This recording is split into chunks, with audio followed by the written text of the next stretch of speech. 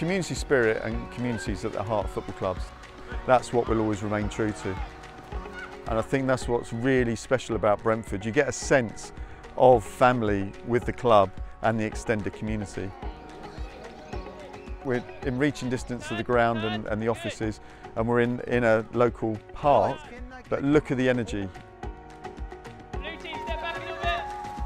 Remember, pass your teammates.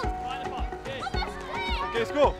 We've now got 100 staff and volunteers in the community, multi-sport, male and female, and we've got a very, very broad range of activities. We link into social agendas, so we try and work with people that really need some help or an intervention to maybe change pathways. We're working with children on the edge of care, young carers, giving them opportunities to get involved socially with different programmes. We respond to our local conditions. Recently we've been working more wider age groups with a programme called Fan Active, looking at exercise programmes, looking at healthy lifestyle. That's been really, really positive for the participants. Using sport to improve lives. It began obviously with children, but it's so wide now. And not also forgetting our learning zone that is based at the football club. It's a purpose-built classroom.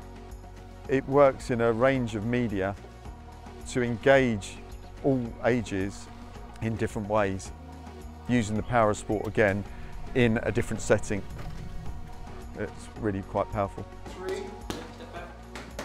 The club are doing a great job in terms of opening up the club and opening up match days to, people that aren't currently engaged.